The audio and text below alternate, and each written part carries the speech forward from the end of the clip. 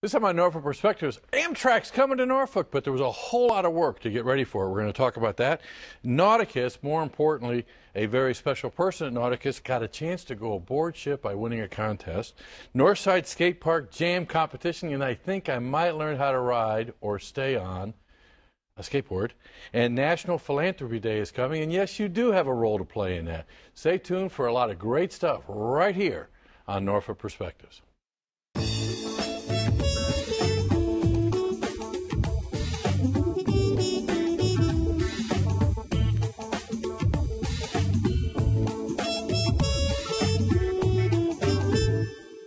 Welcome to Norfolk Perspectives. I'm Bob Batcher. I got a really special guy in the sofa who I've been wanting to get on the sofa for a long time because he and I worked together on the light rail project. Paul Fillion, Transportation Construction Project Manager. How's it going? Very good. We are doing a lot of construction for transportation-oriented business, so you're a busy guy. Yes, sir. Okay, Amtrak's coming to town. You got a ticket yet? Not yet, but we've got an inaugural train planned for December 11th.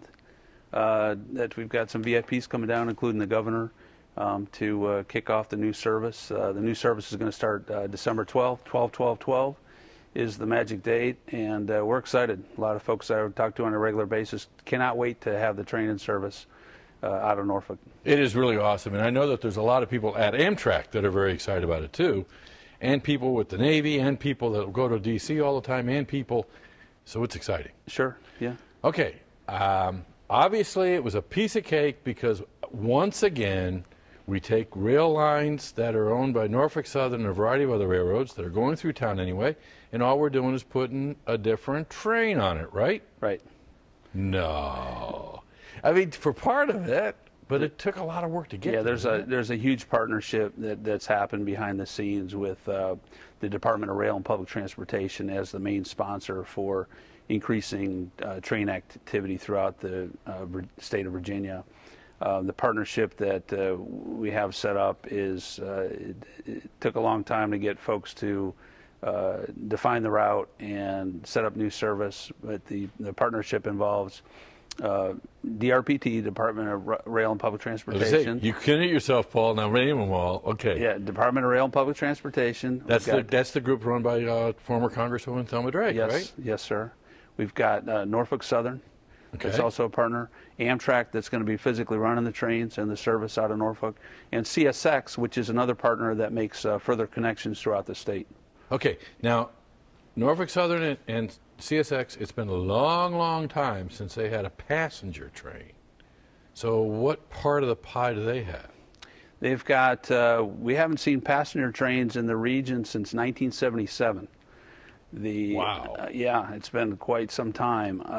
The feasibility of making this happen is neat. The way it played out is basically using existing main lines between CSX and Norfolk Southern, tying in a few connections to tie those two major train stakeholders together, and then adding a few spurs and some train controls and utilizing existing systems throughout Virginia.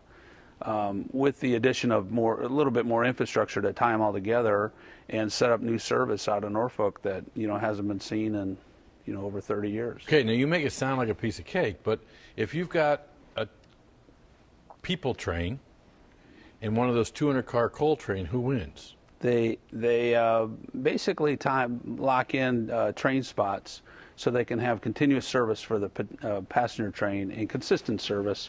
We're set up for Norfolk to have arrival close to 9 o'clock at night every night, with the exception of Saturday. It comes in a little later, closer to midnight. Now you'll arrive from Petersburg, from D.C., Richmond, via Petersburg, the 460 corridor, across the river into Harbor Park, roughly at 9 p.m. And okay, so it's sitting there, and all of a sudden a coal train comes. What happens? Yeah, we've got an extra spur that we put in place, some switches. We actually put in a third track over in the Harbor Park area to safely pull the train off the main line, allow passengers to board and deboard, and then we quickly get back up on the main line, and we found a home for storing the trains overnight, which is, in train terminology, was development of a Y that allows us to turn the train physically around off the main line, store it overnight, and do some minor service inside the cars, tidy them up for the next day service, and then bring the train down into Harbor Park. Okay, because with light rail, he gets to the end of the run, and the driver goes from the front to the new front and drives it the other way. Yes. They don't do that here. Can't do that unless you have a massive turntable or a massive rail yard, which we didn't really have the opportunity to use that. So you have what they call a Y, train terminology, which is a triangular section of track that allows you to basically do a 3-point turn in a train, turn the train around, reverse it, and set it up in the opposite direction. Okay, now this is all going to start December 12th. December 12th. But how do they know they can do it? We've, for the last year, we've been doing all kinds of track work and prep work to set up the service. As of last Friday, we've been qualifying Amtrak trains on the system between Petersburg and Norfolk, and actually using the new Y and the new track work and the new switches and controls that we have in place. So we're in the qualification mode of crews and trains and looking at the quality of construction right now. Okay, so the big question, Paul, quality of construction, qualifying. Last week, we were set for December 12th. Yes. Today, are we still set for December 12th? Yes, sir. December 12th, 12/12/12. That's a good sign. And I think we've been showing the pictures of the new stations can be built. Yeah. So there's all kinds of new infrastructure. The bottom line is go to the Amtrak website. AmtrakVirginia.com. And buy a ticket to get out of town. Right. Thanks a lot, Paul, for making it seem so easy. It's exciting. There's a lot of people looking forward to it. Thanks for having me. When we come back, we're going to be talking to a really cool gal who got a trip to Turkey or someplace like that. Stay tuned and find out how.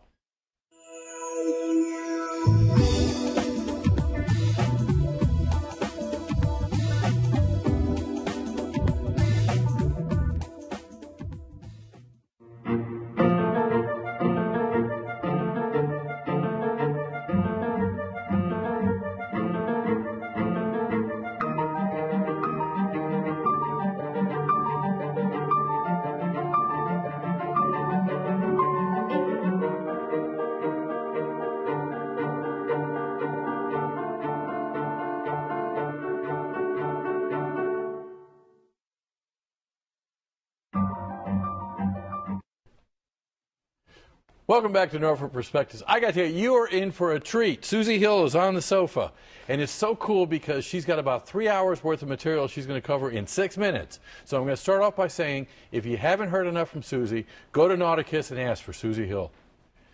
Susie, you've had the opportunity for the last how many years now at Nauticus? I've been there about 15. To share your enthusiasm for the exploration of the seas to every Norfolk kid that has come through Nauticus. Did you realize that? Yep. Yeah, it's awesome. So we sent you out of the country. Right. To go to Bob Ballard's, what? I got the opportunity. I applied for their Educator at Sea program through Ocean Exploration Trust. That's Bob's organization. And it's Bob. Excuse me, Whoa! Dr. Ballard. Let me be professional. Dr. Ballard's organization called Ocean Exploration Trust, and that is his organization that funds all of his exploration. Also, he's got supporters through NOAA, and all of his educators this year were funded through what's called the Bechtel Foundation. Now, Bob, others know him as Dr. Ballard, yes, is known for kind of finding this little relic under the sea, right? Back in 1985, yes, yeah, just the a little Titanic. Thing. Yeah. But that's not the only one he's found. He's found many of them. He's been over 120 expeditions. And this one is just one to add to the list of his different... But it's more than just being a treasure hunter. I mean, right? I mean, his and whole... he actually doesn't consider himself as a treasure hunter. And the whole team that's in Ocean Exploration Trust, they don't consider them as treasure hunters because they are explorers. The ship that he has is called the Exploration Vessel, or EV Nautilus. And he uses his ship to go out there and explore. Less than 10%, I think it is, of the world's oceans have been unexplored. So he, amongst other explorers that are out there, go out there and explore anything they can find. And the time I was out there, I got to go in the Mediterranean and the Black Sea. The Black Sea they did first. I actually did the Mediterranean and Aegean legs of the cruise, is what they call it. And they were exploring for anything biological, chemical, geological, archaeological. We found everything from tube worms to squid and clams. Did you say You have this accent. Did you say tube worms? Tube worms, yes. What is a tube worm? Tube worms are these organisms that live deep in the ocean, and just like plants would survive off of energy from the sun, these guys actually live around what are called seeps, and they feed off the chemicals that are feeding out of the floor of the ocean. Well, they sound like pleasant beasts. And they do what's called chemosynthesis. So see, and I got my oceanography, my biology degree from ODU. So who? Chemosynthesis. Is so that similar to photosynthesis? Okay. They get energy from the sun. They get energy from chemicals. So chemosynthesis. And so they saw those. They also... Are these going to be lessons learned for future life? I think so, yes. Yeah. Yes. Okay. I have it on a reliable source that this was not a contest you won. I mean, you worked hard. Right. Yes, I had to apply for it. And you did not work hard for this for Susie Hill's benefit. Right. It wasn't for me. It was for Nauticus and for anybody who wants to explore. So what did you bring back? Besides some awesome stories, I bet. Yep, stories. Unfortunately, we weren't able to take any samples while we were out to sea, so I couldn't bring any ancient storage amphora jars back with me. Kind of lucky there. Yeah. But yeah, lots of good stories, lots of pictures. We were able to do a live broadcast at Nauticus. So when I was on the ship, it was me and Dr. Ballard, and then also Dr. Katie Croft-Bell. She's the vice president of Ocean Exploration Trust. She's also one of their expedition leaders. We got to talk to people back at Nauticus and tell them about their trip, as well as they could answer questions and send them in, and we were able to talk to them live. Is it going to kind of be filtered into some of the new classes and that you're teaching there? One of the requirements as an educator at sea, I do have to develop a lesson plan. So I will be doing that, as well as we are planning on turning our annual Cub Scout Boy Scout Day at Nauticus into an ocean exploration theme. Cool. So that'll be on December 8th, so you'll have to invite me back to talk about that There we go, too. yeah. And let me ask we'll you, just tie it all into that. There's a lot of people that are saying farewell to the space program.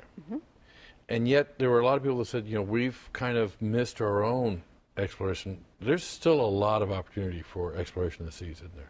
Right. Dr. Ballard works out of University of Rhode Island, as well as amongst other different institutions that are doing that ocean exploration.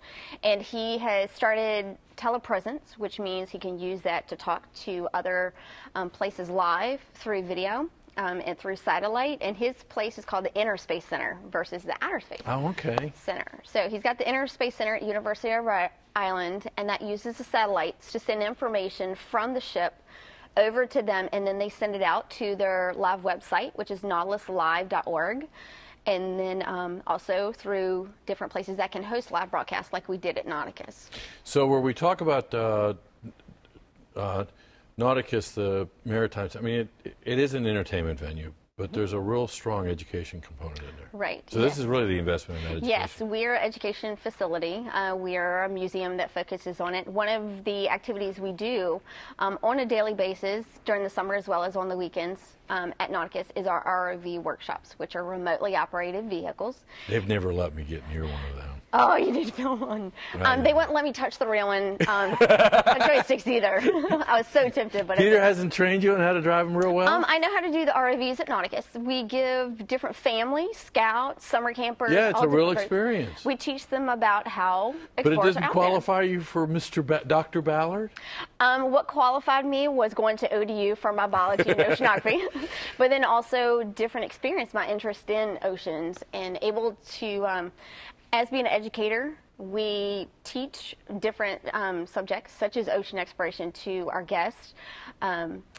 But I've also got that public speaking ability. One of our main jobs was that we were commentators for their Nautilus Live website, and we were what's called on watch. So their website, while they were out to sea, was 24/7 broadcasting what they were doing so people can study and follow along what they are exploring. So when they found like the Eratosthenes seamount shipwreck for the first time, people got excited. So people got to explore the first time of that shipwreck the same time I did and the scientists. And what was cool about Dr. Ballard when he was on there is he kind of stood back behind the scenes. He went in there to check in it, but he let the scientists do their thing, and because it's not just about him, it's about the whole team. That's so cool. So. Okay, we got 30 seconds Okay, left to talk about what's on the table with the plaque, because in addition to going to the Mediterranean and doing all this stuff, you've got I got to tell you, that looks like a potato chip bowl with starfish. Yes. You can actually get this at Virginia Aquarium. Oh, okay. It's out of their gift shop. Nauticus partnered up with the Elizabeth River Project and the Schooner Virginia to do a partnership camp called Elizabeth River Adventures Camp. We did 5 weeks during the summer, and it all hosted around river ecology, partnerships between them. We sailed on the Schooner Virginia. We built ROVs and watched movies and different things at Nauticus. We toured the battleship. And then also the Elizabeth River Project, they got to visit the Learning Barge. So in between all that, we won an award through the Hampton Roads Alliance of Environmental Educators called the Fostering Partnership Award, because we partnered together to create that camp, and hopefully we'll get to do it again. Cool. There is so much energy going on at Nauticus. I encourage people to come down to Nauticus, look up Susie Hill directly, ask for her. They'll get you out of a class to come see a viewer. And I want you to hang tight, stay on the sofa, so you can be with us for the Skater Dude coming up. Stay tuned for more. Thanks.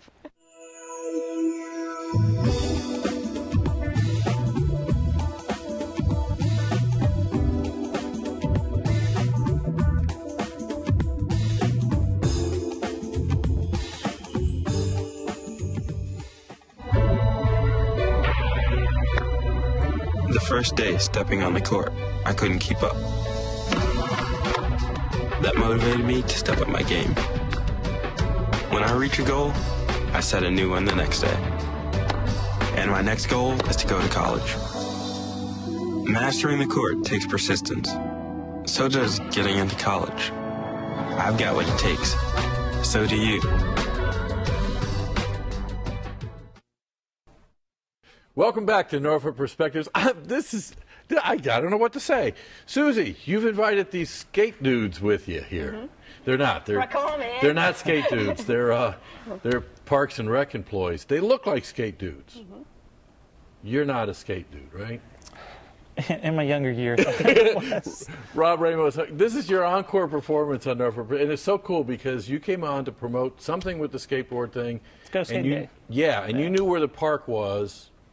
But I sensed you really hadn't been on a skateboard. At that point, I've done a little bit. I've taught younger kids that have never been on one, so I can stand on it, I can move with it, but tricks-wise, yeah. I can't do Okay, so how many tricks you got in your background now? One. So it stays with one. So is that why you brought Ryan Binkley with you? Yes. He's one of our brake aides at the skate park, and he's one of the guys that's been there for forever since we've opened it, and he's a great skateboarder. He can teach the kids, he can help out with anything and everything. So. Okay, I want to go on record from the get-go that I wanted to make good TV here and have you teach me a trick, and they wouldn't let me get off the chair. Yeah. They banned me. Are you relieved? Yeah, a little. A little? Okay, I got to ask you, do you have the string around your neck with the skate key on? Oh, no. Do you even know what I'm talking about? No, I didn't think so. No, you wouldn't know either. When I was a kid, you had the four wheels that attached to the bottom of your sneakers, and you had a skate key that tightened it up. And then what happened was those four wheels went from your sneakers to a board. Hence, skateboard. You learn stuff on Norfolk Perspectives. Now, you're going to teach me, what are these? Those are actually artwork that's been done by kids and adults. Yeah, we had a Paint the Deck party day a couple weeks ago where we had about 100 people come out, and they actually spray painted, with the help of ODU students as well, spray painted these metal decks, and they've created different designs from their names to flowers to just shapes to skate or biker on that one, or even cool designs like that with the moon and the sun. So where are the wheels? They're actually going to be used for something different. What it is that we have an art project in the works that we will be finishing up on the 10th of November that we're going to unveil at the competition. So it's going to be a big tree. These are the branches that you see in front of you that's going to act as shade for the kids. So it actually gives them something shaded inside the park, and also gives them something to look at that they've actually created themselves. That is so cool. Yeah. And then on the 10th, there's also going to be a jam competition. Yep. This isn't the Smucker brothers, right? No, Okay. no, it's not. Sorry. It just gives the kids a chance to, and the adults too, a chance to show out their skills and compete against other adults and youth as well. And just You mean kind of, so I could come out there? you could. It's kind of like a king of the park type. That's a type look thing. of fear on his eyes. Yeah. Okay. yeah. The mic picked up that agreement. Who's mainly using the park, Ryan? All kinds of kids go up there, mostly skateboarders.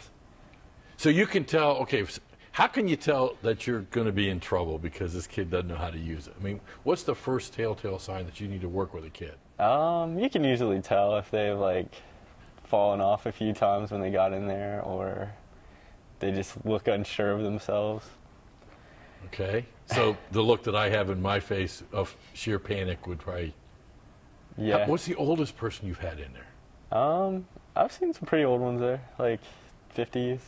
You're heading into trouble.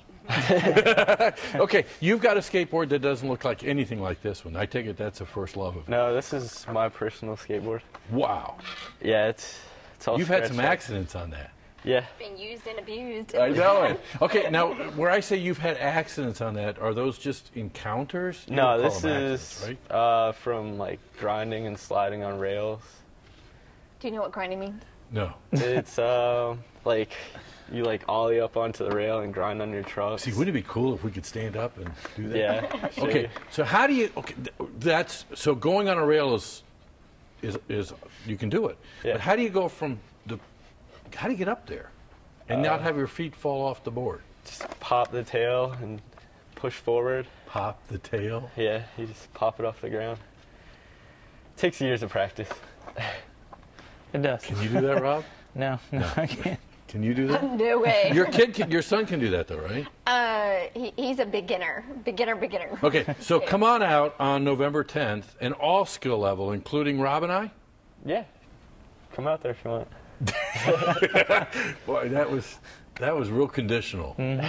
Super. Okay, and come out there is Northside Park Yep. on Tidewater Drive. Yep. The park's been a great success, hasn't it? Oh yeah, for 2 years now. It's been bringing kids that are skating all over the place actually to one central location. So it's been a big hit, and especially this past year. The numbers are actually jumping more than what we've seen in the past 2 years, really. So. And back in good to those see 'em. days where I talked about screwing the four wheels from the skates onto a board, they said it was going to be a passing fad. Yep. What would you say is the future of skateboarding? Have no idea. Yeah, that's the beauty of it. Yeah. You know what? Because we really don't care what the future, but because it's going to grow and be in the minds of a creative kid. Yeah. Thanks for everything you guys are doing. Who would have thought? Leaves. When we come back, we're going to be talking about. I don't know how to make this transition from skateboarding to philanthropy. Stay tuned.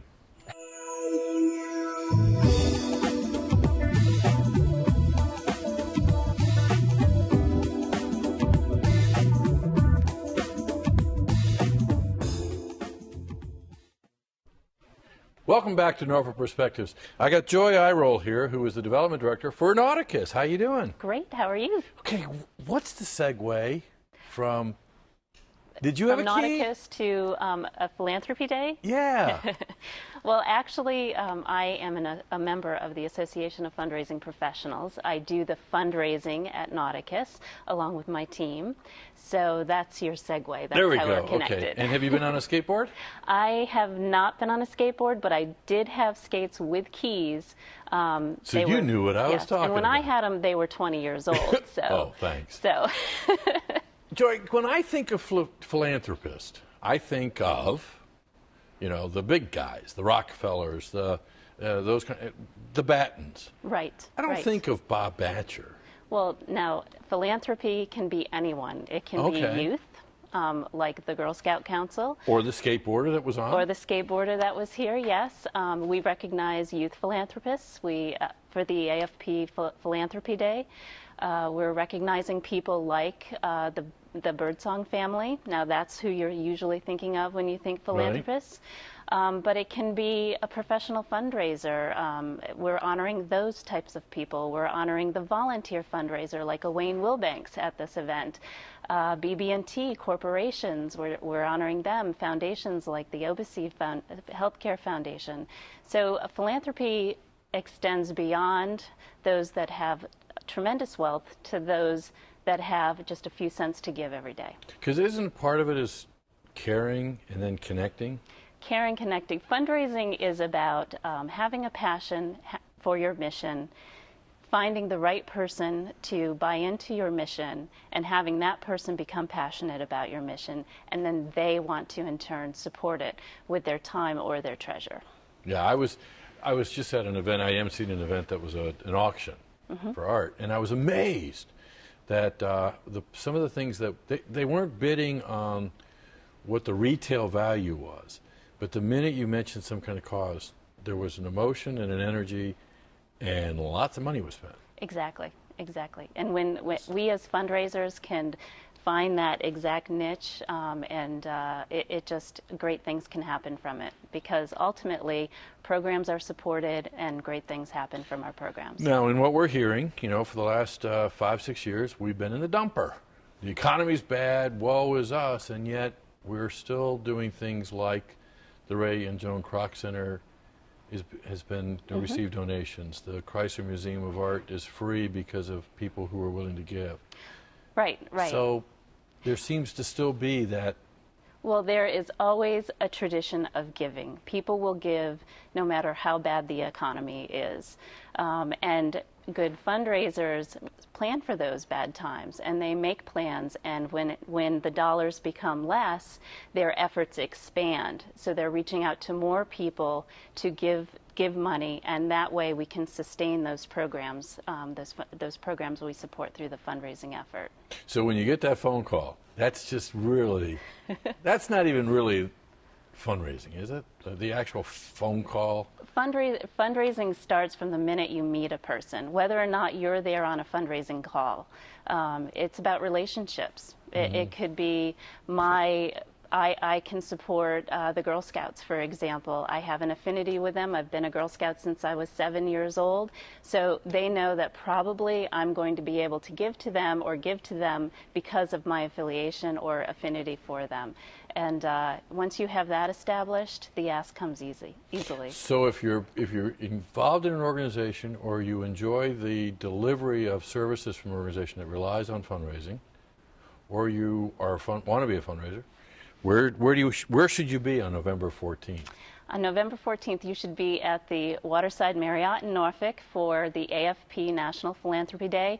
It's being hosted by the Hampton Roads chapter of the AFP, and it is a luncheon. The presenting sponsor is the Curtis Group. The lead sponsor is the Kellogg organization, and I know that AFP could use more sponsorship. So if you have that ability and want to be at Philanthropy Day, please see the organizers or call the organizers of it.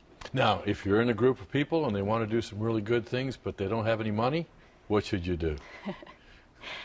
Start building relationships, and also find a good grant writer or somebody who's a great writer, because that will help immensely too. So where there's a will, there's a way. There's when there's always information. a way. There's always a way, and there's always someone out there that wants to do great things. Joy, thanks a lot. I got a skateboard waiting for me out in the parking lot. We want to hear from you, what you'd like to see on TV 48, but more importantly, what's going on in your neighborhood. Give us a holler, 664-6510. And as usual, it's a wonderful time to be in Norfolk just because of you.